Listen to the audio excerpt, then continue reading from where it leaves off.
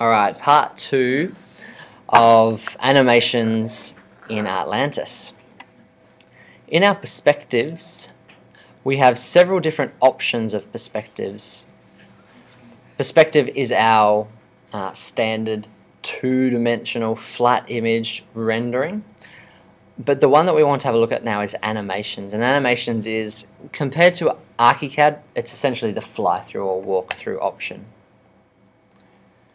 You'll notice that when we bring that in, it doesn't have anything there. So that's a bit of a problem. We need to have a model to start with. So what we're going to do is go back to perspectives, right-click on this view, and then we're going to say Add to Sequence List. Again, it's a bit strange because these names are different. So here it's called Sequence List, but then when we go to perspectives, it's called Animation. Animations and Sequence List is the same thing. So if you get stuck, that's what we're doing. Now we don't want this top one, so we're going to delete that, and we're going to use this perspective to generate, or this sequence to generate a animation.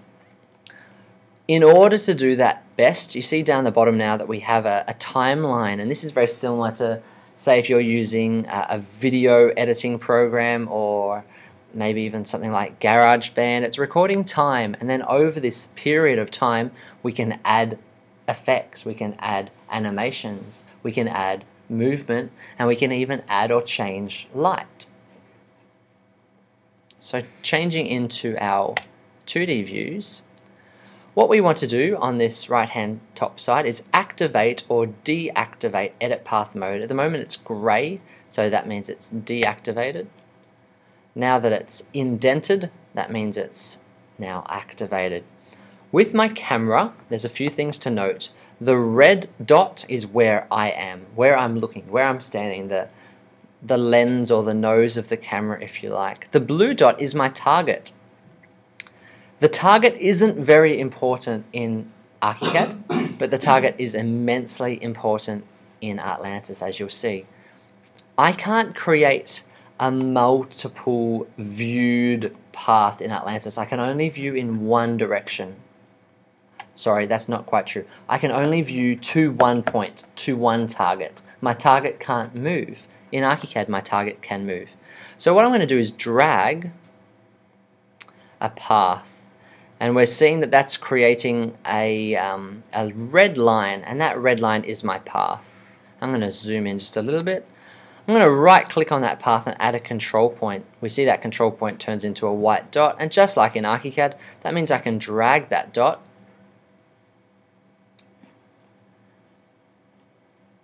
and therefore adjust or move my path. I'm going to add another one, right click, add control point, and move it so I'm hopefully not walking over my pool on water. Hopefully I'm going to walk outside and through my gate, but I can't quite do it in one go again, so I'm going to have to do it in a few different goes. So I'm going to add a few more control points, and you see, just like in ArchiCAD, adding the spline, it gets more and more complicated, and it's not really nice if we do it too much, because we start to get a strange path, but it's mostly creating what I want to do. So here's my path. And as far as I'm concerned, I should be walking forward, but let's see what happens. Once I've finished my path, I'm just going to click this again. Now we can see this is the path I'm traveling, just if there was any confusion. We'll close this window down. And sorry, I've got another little window here which is hiding stuff.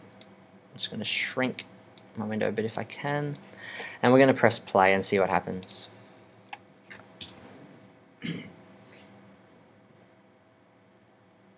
Whoa, what's going on? So like I said before, the target is very, very important.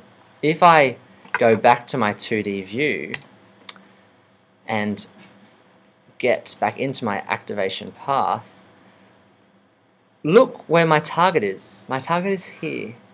This is the blue dot. Remember how I was talking about the red dot and the blue dot? The red dot disappeared and it's now a white dot, but we can see this is my camera.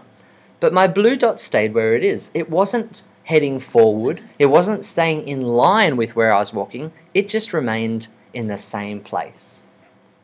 This can be a useful tool to have a static viewpoint, but I find it's a little bit restrictive in how Artlantis works. It means that if we want to do what we have done previously in ArchiCAD, we need to string several animations together.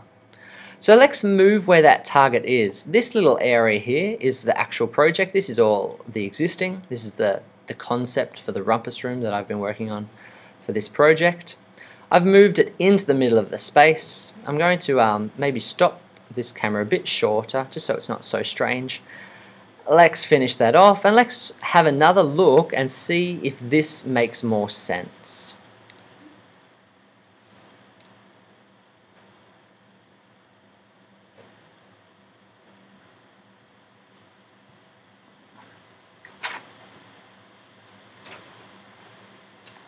So as an animation, that makes heaps more sense now. We've still got a locked target. We're always looking in that particular place, but if we choose a clever place to position our target, that means that we will be, unlike in ArchiCAD sometimes, we won't feel like we're on a roller coaster ride.